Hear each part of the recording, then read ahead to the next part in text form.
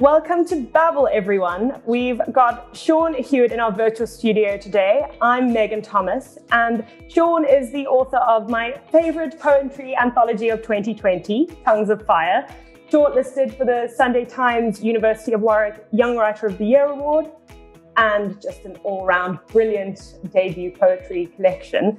Thank you for joining me today, Seán. It's so good to have you on. How are you? Fine. Yeah, I'm doing very well, actually. The sun's shining in Dublin, and that's brightening my mood. I've got a massive pile of marking to keep me company this week, so it's nice to have a break and actually talk to a human being. So I'm really happy. Yeah, thank you. Absolutely. I mean, so I'm in Edinburgh at the moment, and today has also been the first sunny day in about a week. So we've gotten quite lucky, I think, with our lighting. Yeah. And tell me a little bit more about this period for teaching. It must be a lot of new practices needing to be employed to get everyone learning still. Yeah, it's kind of hard to keep everyone's energy up, I think, because it's so, spending so much time on screen is really difficult. And I found as well that I didn't realize how much of learning came from casual bits of conversation in the corridors, or students getting to chat to each other in the library, or, even over a pint in a pub or whatever. So all of those things that you can't really control have been hard to replicate via Zoom. But no, everyone is doing really well. The students are taking it in their stride very well. And I would love to say I am too. I'm doing my best. Yeah. I mean, I will admit I took a few things off my syllabus this year that I thought we were supposed to be doing Hardy's Jude the Obscure, and that's just the most depressing read, even in a normal year. So I thought I would do everyone a favour and take that novel off. I didn't think. You've got to pick your battles, and that's not the year for it. Not the year. Yeah.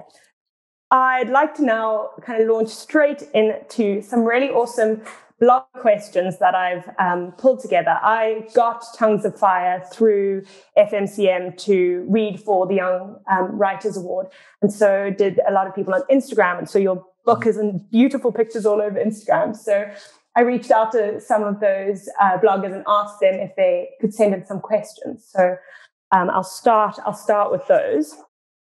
First off, this is from Charlie Edwards Freshwater at The Book Boy.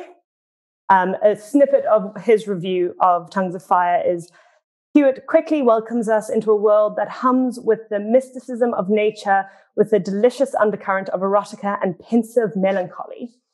It's lovely. And his question is, nature imagery is so prevalent and powerful in your work. Have you always been a nature lover? Yeah, I think I have. I mean, I've never really grown up around any vast nature. I grew up in a suburb of a northern town. So it was really parks, streams, bits of field on the edge of town. So, but I think in some way that consolidated how much I appreciated small things. Even just one tree became like a familiar tree. How in childhood you kind of work out this kind of mythic topography of the place that you live in. So yeah, it's never been mountains or typically pastoral places that I've been interested in. I really love city parks and kind of overgrown graveyards and all that sort of stuff. Yeah. Yeah, absolutely. And I mean, I think there's so much to be said for how much more you appreciate small bits when you don't have those vast landscapes or things like that. And so the next question I'm going to ask is a similar one. So I think it flows quite nicely in. And this is from Hope at Black Book Bitch. And a snippet from her review is, Seán Hewitt's Tongues of Fire is a poetry collection so raw and beautiful, and the images conjured by Hewitt's lyrics are crystal clear, almost cinematic. So now her question is, how would you describe your own relationship with the natural world, which I think you've in part answered there, but she continues to ask, it's apparent from your Instagram and your poems that you spend a lot of time immersed in nature. but this relationship almost feels transcendent, reverent, and sacred. How would you encourage those who read your work to also embrace nature? Yeah, I think I probably do look like I spend a lot of time in nature, probably because that's just what I take a lot of photos of. But it's only just the park opposite the house. I think everyone benefits from having something to think with, if that makes sense. And the natural world is a really useful thing for me to think with. It's always changing. It always surprises me. It always turns up unexpected things. So I think if you're looking for a source of inspiration, one that's constantly moving and changing is a good one. Because I don't think I could ever exhaust it, which is ideal. I would encourage people just to go for a walk. I mean, it's really as simple as that. Sometimes I don't often write poems outside, but I will write notes of things that I see. And sometimes a line or something will come to me, and then I can go back home and work on it. But just spending half an hour in the same spot and just seeing how it changes, what appears, what doesn't appear, can be a really useful exercise, I think, in noticing detail. Or but I think for everyone, getting outside, especially now, is really important. And you don't have to be. I'm in the middle of the city. I'm not around nature. So I just, like a park, a garden, if you have one, anything like that is enough. Even a bird feeder outside your window is enough. So yeah. And I think, as you said, it's such a great source of inspiration, because even if you note down the exact same tree every day, it's going to look slightly different. Something's going to have changed. And so it's, you've got a lot of room to write. Yeah. So my last question from the blog is from Claire at Years of Reading. And so her review is, part of her review is, for me, I found Seán's poetry had a way of making me appreciate my place in the world, how transient my time is, and how nature is all-encompassing and ever-present in our lives. And her question is, a lot of your poetry is intensely personal. When you're trying to articulate what you've gone through in your writing, how do you decide what you feel able to share and what you want to keep private? I've kind of got to the point now. I wasn't at this point when I originally started writing the poems in the book. I had one poem in there, which is the third one along, I think, Dryad, which I daren't show to anyone for a long time. But now I've just kind of, I think once you've broken the seal, you're just like, oh, you know what? Who cares? So I've just kind of, there's nothing that I think is particularly off the cards for me. But getting those things into a poem is another thing. So sometimes it just is whatever experience or thought that you have that you manage to assimilate into a poem. That's the one that comes out. So there are things that I have thought, oh, I could write a poem about that, and it turns out I can't. So it really it's not the embarrassment or the shame threshold I'm pushing through anymore. It's just the formal thing of getting a language or a form that can accommodate certain experiences. And I think every poet has some register or atmosphere to their poems that draws out certain things and locks other things away. There are some things that don't seem to fit in a Seán Hewitt poem, and the challenge is to change the poem or the way that you write enough that you can eventually fit more of those things in. So I'm seeing it as a writing challenge rather than a personal challenge, I think. Yeah. I mean, I wish I could just keep asking other people's questions, but I feel like that would be cheating. So I'm going to stop there and talk about the thread linking the bloggers, which was, of course, their mutual love of Tongues of Fire, but also the Sunday Times University of Warwick Young Writer of the Year Award. The pandemic edition must have been a bit strange. Were there still online events? Were you able to meet the other shortlisters virtually? No. I mean, it was strange because for all of us, it was our first book. So I don't think any of us had anything to compare the experience to. But ordinarily, we would have had this lovely reception. There would have been drinks. There would have been, a chance to get to know everyone. And this year we didn't. We have been invited to the next year's event. But when we found out who was shortlisted, we all kind of messaged each other on Instagram and said, "Oh, congratulations, nice to meet you." So we have all spoken in that way. But no, we didn't have a chance to all be together in a room. There wasn't a Zoom ceremony or anything like that. It was they left it to the judges to talk, which was quite nice actually, because I don't think I would have liked to be on screen in that moment. So yeah, it's always quite stressful trying to decide when's your turn to talk, especially when there's multiple people in a Zoom chat. And what to do with your face when you're not talking, I think that's another thing. Yeah. So it must have been a strange experience. I don't know if you read all the shortlisters, but kind of seeing who are considered your contemporaries. What was that? What was that experience like?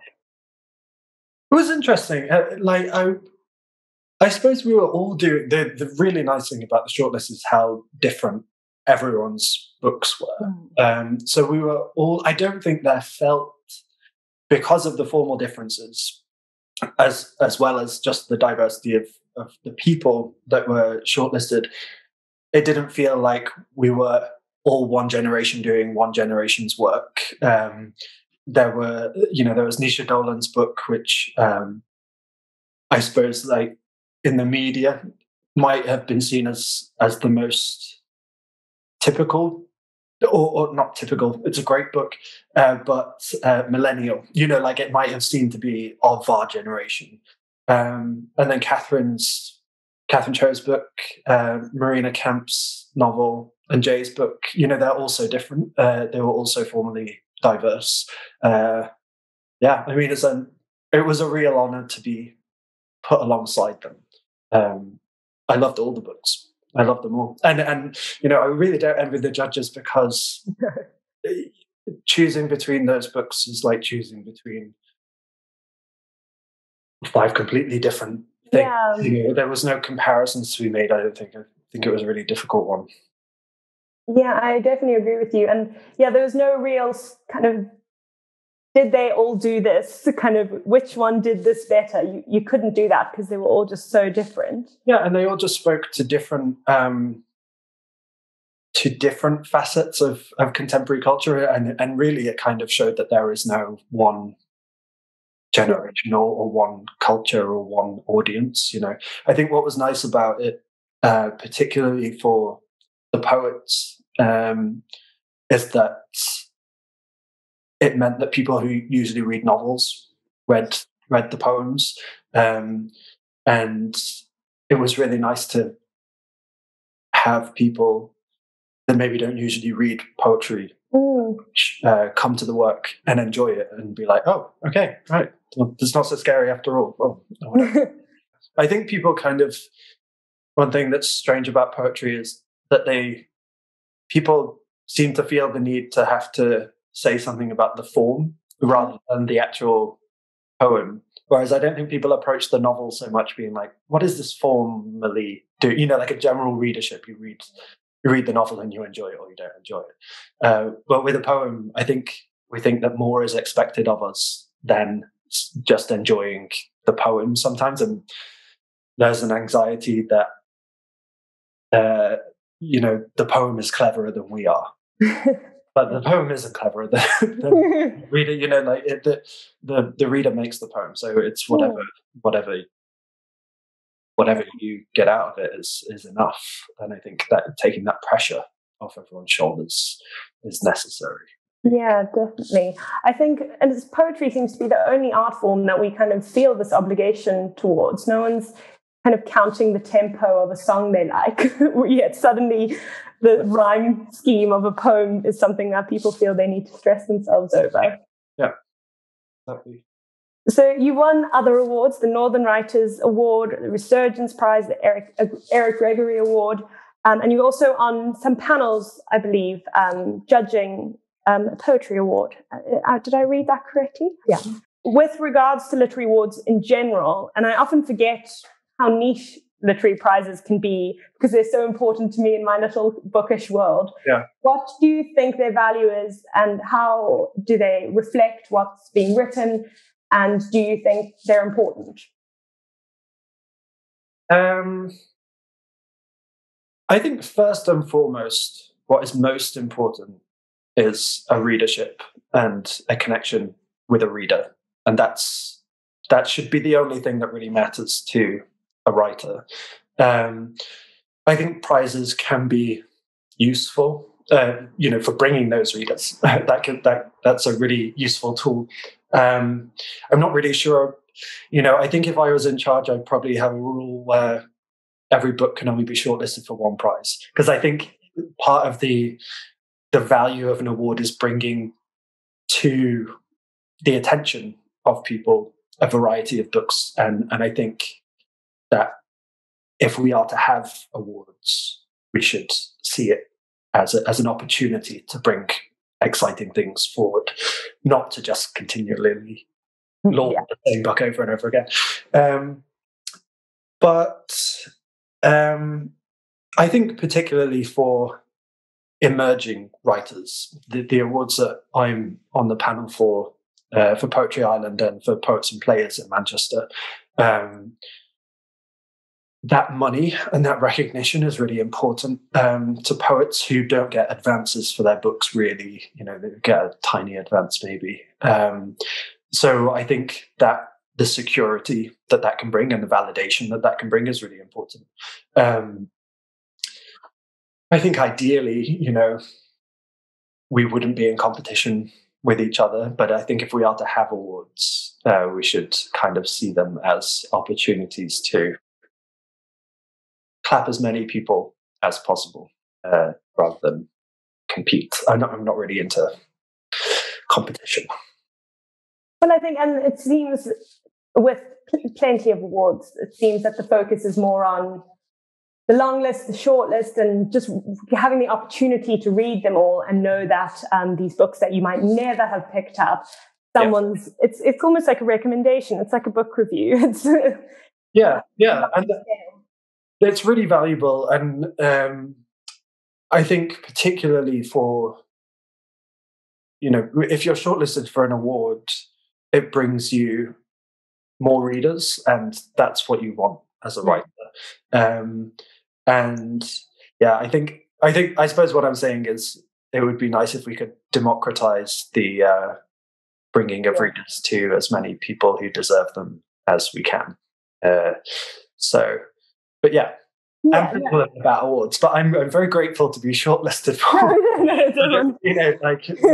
That's a thing to not shortlisted for anything. No, I'd love to get a little bit more into your process and the actual kind of writing down of the poems, which could be a tricky question, could be an easy one, depending on how you go about it. But can you tell me a bit about the process, basically, from scraps of paper with ideas on it to the book that we read today? Yeah. Although I think it always follows a relatively similar process, which is that I write notes down on my phone or in a notebook. Sometimes just lines or words or images or maybe a scene or a memory or something. And then I just keep on writing them until I suppose it's kind of hard to define. I get a feeling that it's ready to come out. So I sit down and And sometimes I try and I jump the gun a bit, and I'm too early to write the poem, and it fails. But haven't had time to rise. Yeah, like some bread. Yeah. Yeah, exactly like that. Actually, an underproofed. Yeah. So, yeah, and then there's loads of stages of drafting and revision as I go through. The earliest poem in Tongues of Fire is probably from, I'd say it's probably about eight years old, maybe, or there are lines in the book that are 8 years old. You know, maybe the poems didn't survive.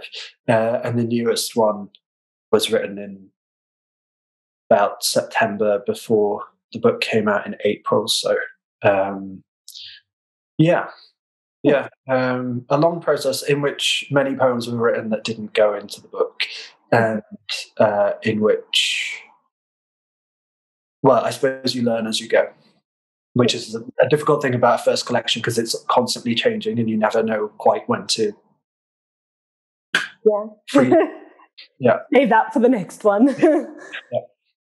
Is there a next one? Are you working on another anthology? Yeah, I hope that there will be. Yeah. I think I've never. It's strange with the first collection, you write a load of poems until you finally feel like you have enough poems that you like, and then you put them in an order and you're like, oh, this seems to be a book about XYZ. Whereas with the second collection, I think maybe what's stalling me a little bit is that now I'm aware that the book will probably be published if I write it. So I'm thinking, oh, well, what is this book about? And I'm kind of preempting the poems before I've written them. So I think I need to unplug from expectation for a while. I will write another book, but I doubt that I will write one quickly. I think. Yeah. Well, you've also got plenty to work on, because your memoir should be coming out soon, which is exciting. Yeah. What's the difference then between writing that and writing your poems? It must be similar in some ways, because they're both personal writing experiences and also very different. Yeah. The main thing I found, actually, I was never anxious about the poetry book in terms of it being a reflection of me, if that makes sense. As in, what we were talking about earlier, that sense of putting yourself on the page. In a poem, you have so many opportunities to hide or to escape, and you can, you could have a whole poem that just said, it is like X, it is like Y, it is like Y. And you would never actually have to say what it was. You can let the reader infer what that is. So you're hiding a little secret in the poem. But in prose, you can't really do that, because people will get tired of you really quickly. So I think what I found disconcerting about prose is that you have to describe everything. You have to give a motive, a setting, the results of that thing, and you can't look away. You can't just get up and leave the room and leave your character inside the room. You have to stay there until they've said or done what it is that you wanted to say. Mm-hmm. So that not being able to hide in prose is a much more scary thing. But I'm really enjoying the process of having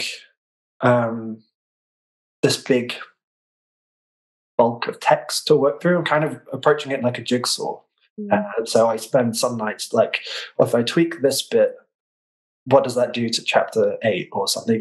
So it's kind of a fun logic puzzle in that way that I'm enjoying, and it's a different way of working. But it also means that if I'm used to focusing on 14 lines and getting those right, in writing a book that is 60-odd thousand words, you can't do that. Yeah. Yeah, absolutely. Well, when is that coming out? Is there a date yet? Hopefully, it's coming out in the UK with Cape, and then with Penguin Press in America. And we're not decided yet if it's coming out at the same time or not. But it will be out in the UK in, I think, July, maybe June 2022. So yeah, yeah, theoretically. I mean, it is so interesting to hear about people kind of having I don't know if you necessarily finished, but finishing things so far from when they're published. So it must actually be quite a strange experience when it eventually comes out and actually it's 2 years old. I mean, yeah, it's one of those things. I was once listening to a podcast. I think Madonna was on it, and they were asking her, like, do you ever get bored of having to sing Vogue over and over again? Because, for some people, it's just so exciting and new. Mm-hmm. And for some people, Madonna, she's just, I assume she's over it. Yeah. So I think that's one of the things you have to kind of let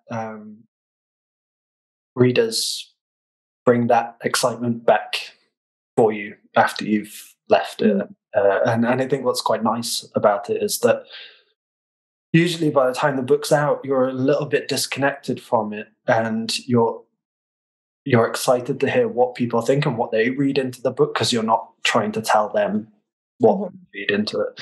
But yeah, I started the memoir like 3 years ago now, so it'll be a long time afterwards by the time it's published. But yeah, it's nice though, because then I can forget about it. Yeah. Well, you won't read it once it's published. Is that too dangerous? Yeah, no, Next thing you spot a typo and it's game over. Yeah, I think sometimes I have kind of dipped into, had a glass of wine or something and dipped into my own book. And sometimes I'm like, oh, pleasantly surprised. It's not as bad as I thought. But I am wary, particularly after Tongues of Fire came out, of being too conscious of myself and how people read the work, because I don't want to then sit down and think, oh, I have to write a Seán Hewitt poem now, and having that in my head. So the more I can unplug from it, I think the better. Yeah. Speaking of Seán Hewitt poems, would you please read one for us? Yeah. I've asked Seán if he could read one. That's one of the earliest ones in his anthology. So kind of taking us right back to how it all started. Yeah, I think I'm actually going to read you it's a poem called More, and it has a little story in that I think I would have been 21 when I wrote it. I got a job after university as an apprentice poet in residence at Ilkley Literature Festival. And I didn't realize that I think they paid me something like 100 quid a week or something, which I thought was great. But I realized it wasn't enough to actually stay in Ilkley in a hotel and be there. So I got a tent and camped on the moor. And it was only later that I realized that they had actually had an empty hotel room waiting for me in the in the village. So I was up there in like late October. On a wall, and I wrote kind of some diary notes, and then I found them again a couple of years ago and made them into a poem. So even though it's not the oldest poem, it's the oldest lines in the book. So it's just made up of notes from that journal, and it's called More. More is childless, sulks, speaks rain and sudden light, is a mind, is sleepless, lies deep in its bed, is always moving about at night, speaks fog with its moss mouth, is turned to sea by the wind, is waves in the dark crashing, is suddenly still, is a trembling of light on the tent, is a shudder of guy ropes and a shadow passing, is kept awake by its conscience, is always waiting, sounds like breathing, sounds like it is carrying bodies at night when no one is watching, is a swallower of sound, wants every night to reach up and swallow the moon, swallow something, is a mouth, hides and is never caught, sits in the dark quietly and smiles as the farmer walks out again with his torch beam, calling and calling a name. Thank you. That was wonderful. And such a peaceful note to go out on. It's been so great chatting to you.